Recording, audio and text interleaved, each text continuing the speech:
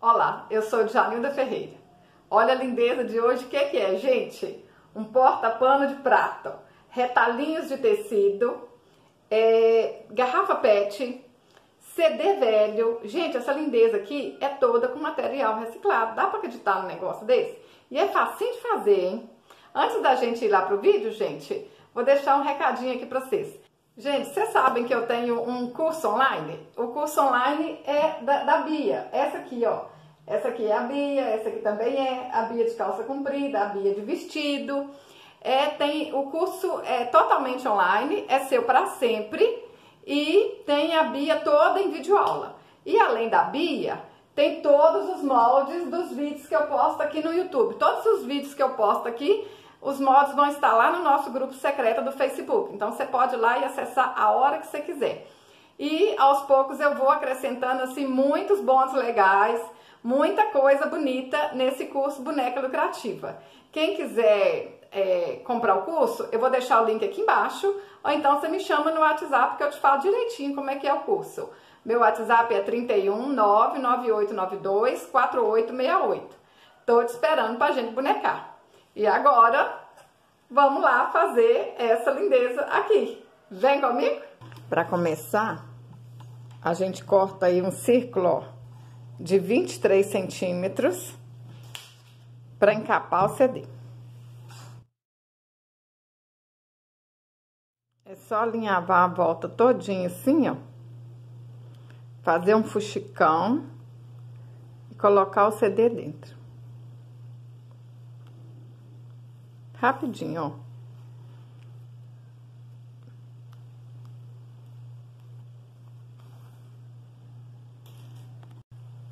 Alinhavou tudinho. A gente coloca o CD aqui dentro. Puxa. Aperta bem apertadinho, para esse buraquinho aqui ficar bem fechadinho.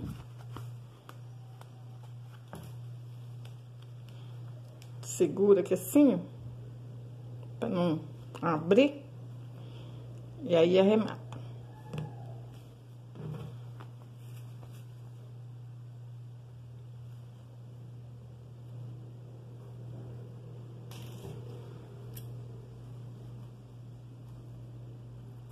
Prontinho, ó. Essa parte aqui é rapidinho, né? É a base pro nosso porta-pano de prato. Quem tem argola assim, gente, é só colocar a argola que assim, né? A gente vai colocar aqui com uma fitinha. Mas quem não tem argola, se na sua cidade não tem argola para comprar, ou se você quiser fazer mais reciclado ainda, vamos fazer uma argola com um super litro. Olha só, para você cortar assim retinho, para dar certinho, olha. Faz assim, ó, coloca uma fita crepe para marcar direitinho onde que você quer cortar.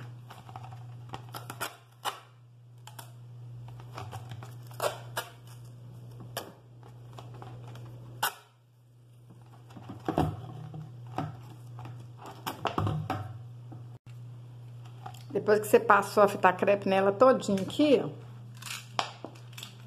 na garrafa, aí você vem com o estilete. Dá um corte aqui, para começar a cortar. Ó, agora é só vir cortar na marcação. Assim não tem jeito de errar.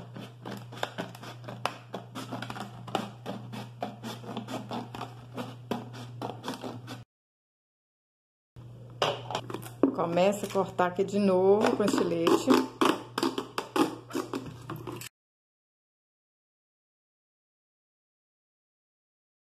Agora você tira a fita adesiva. E tá bambão assim, gente, mas a gente vai colocar no ferro pra arrematar essas beiradinhas aqui. Aí ele vai ficar durinho, vai ficar molinho assim não. Aí a gente põe o ferro assim, ó, no máximo. Vem cá. Aperta em cima.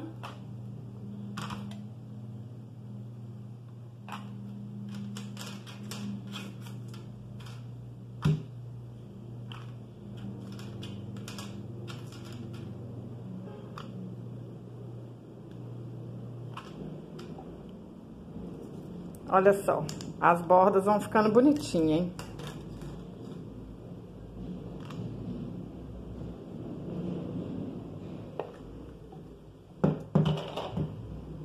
Olha, aí ele já tá mais durinho.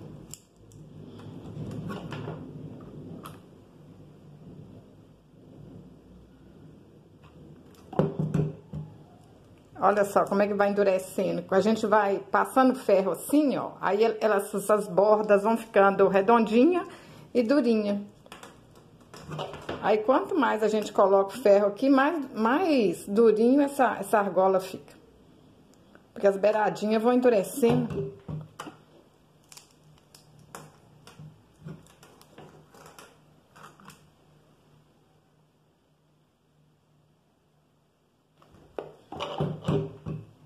Aí, gente, vocês podem ir passando o ferro assim, ó, mais vezes, até que ficar tudo assim, ó. Aqui não ficou ainda não? Olha aqui, ó, como é que aqui tá larguinho. Vamos colocar o ferro aqui de novo, ó.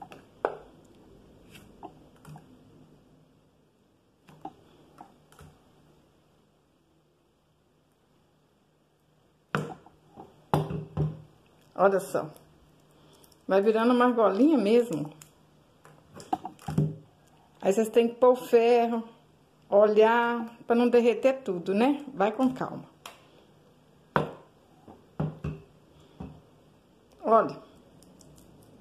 Legal, né? Como é que vira uma argola. Aí, é até muito parecida com a de cá, ó.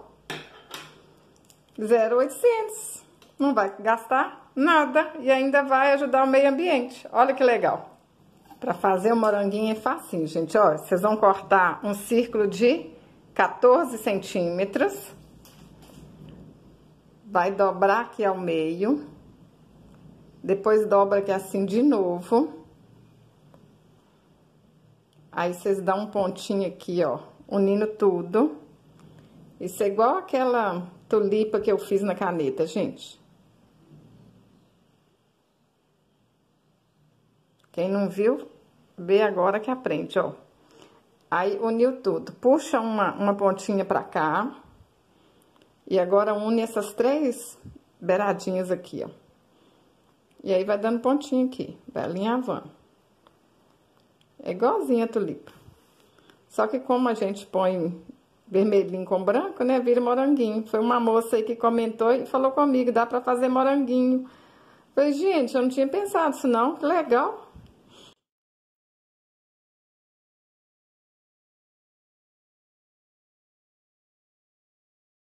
Só mudar a cor que vira um moranguinho.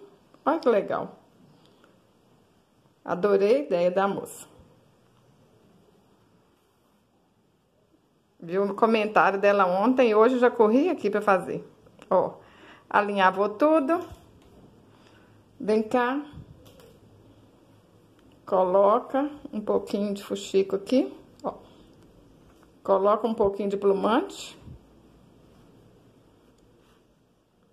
Aperta aqui bem apertadinho.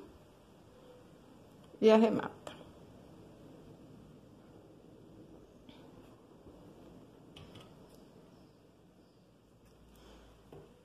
Olha que lindo, gente. Para fazer a folhinha do morango, você corta um quadradinho assim, ó, de 5 por 6. Um quadradinho de feltro, de tecido, de TNT, o que vocês tiverem aí, gente. Até EVA dá também. A gente se vira com o que tem. Corta aqui, ó. Dobrei, né? Ó, dobrei uma vez, dobrei 2, cortei. Agora vem e corta do outro lado. Olha, fica parecendo uma folhinha. Aí, se aqui ficar assim, ó, mascado, né? Porque a tesoura não tá muito boa, a gente vem e conserta. Apesar que a folhinha do morango tem até essas beiradinhas assim, né? Agora a gente olha assim se tá bonitinho. Acho que tá. Tá bom assim. Vamos cortar aqui mais um pouquinho, ó.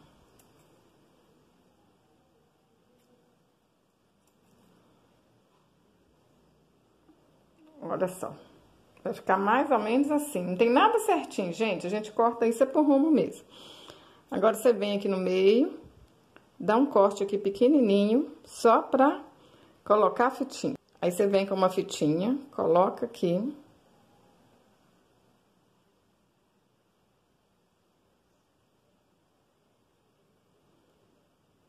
Dá um pinguinho de cola quente aqui, colou. Ó. Vai ficar assim. Agora, a gente coloca um pouquinho de cola quente aqui no meio do moranguinho. Coloca esse meio, cola esse meio da folhinha nele.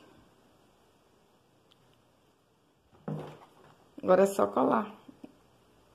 Colocar um pouquinho de cola quente aqui, ó, em cada folhinha.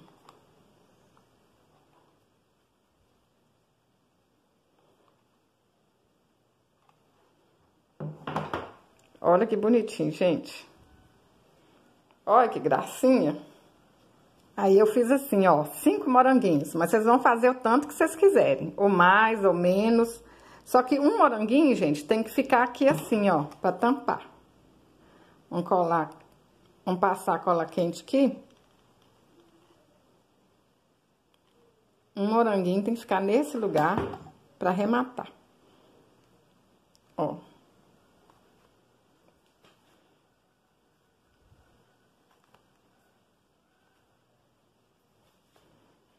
Vamos colar essa fitinha aqui de uma vez. Aí, na hora que vocês forem colocar as fitinhas, vocês vão medindo assim, ó, mais ou menos aonde que vocês querem esses moranguinhos, ó.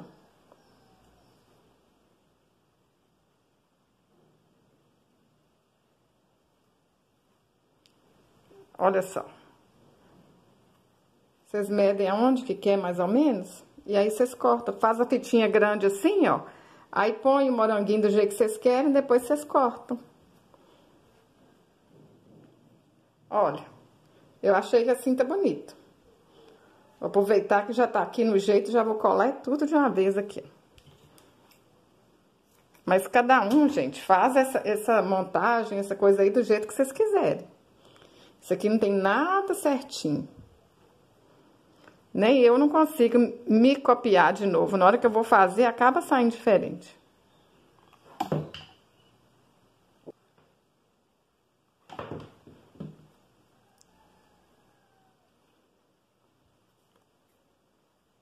Olha, bonito demais da conta. Aqui, gente, a gente vai fazer uma florzinha agora pra arrematar, pra ficar bonitinho, não pode ficar assim não, né? Pra fazer a florzinha, gente, vamos cortar 5 círculos de 7 centímetros. Aí, a gente faz assim, ó, dobra aqui.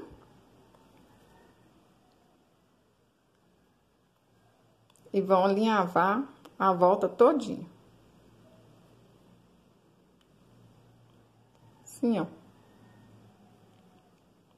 Simples, fácil, rapidinho. Dá pra vocês fazerem essa florzinha, ó, com qualquer retalhinho de tecido que tiver aí. Porque o retalhinho que gasta é tão pequenininho, ó. Dobra. Aí, vem aqui de novo, ó. Continua. A gente vai fazer assim com 5 círculos. Ó. Vamos fazer isso 5 vezes. Já unimos as 5 pétalas. Agora, a gente vem aqui. Vamos juntar tudo. Aperta aí para não soltar. E arremata.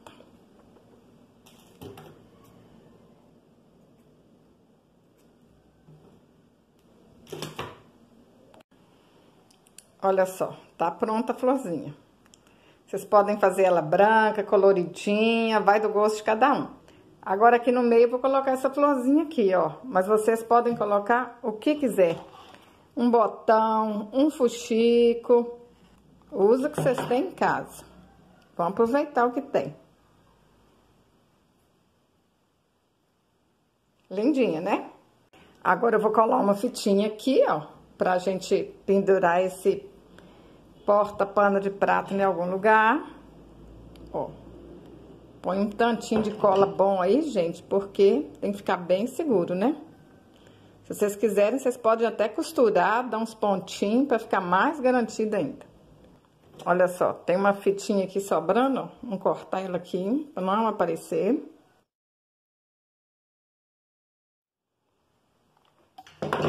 Agora é só colar a florzinha aqui. Olha que luxo, gente! Tudo com material reciclado, tudo com retalhinho. Olha que tem bonito! Gente, eu esqueci de colar a argolinha antes de colocar esse moranguinho aqui. Vamos resolver isso, então. Vamos derreter a cola aqui com o secador e tirar o moranguinho. Aí, agora nós vamos colocar aqui a fitinha. Era pra ter colocado antes, né? Mas tá bom. Aí a gente passa uma fitinha assim na argola. Vem aqui. Passa um pouquinho de cola quente.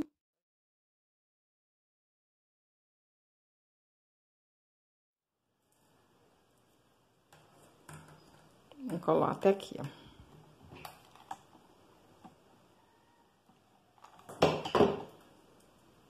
Essa fitinha tá um pouco grande, vamos cortar.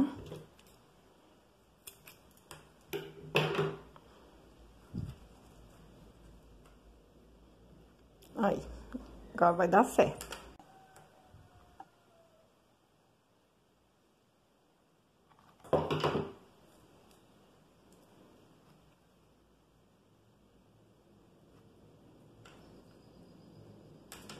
Olha isso, tá certinho.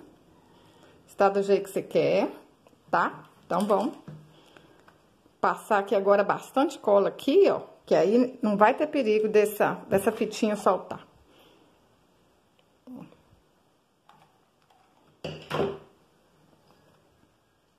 Olha, gente, todo arrematadinho, todo bonitinho. Olha, dá pra acreditar que isso é tudo com retalhinho, material reciclado. A gente não gasta quase nada pra fazer um negócio desse.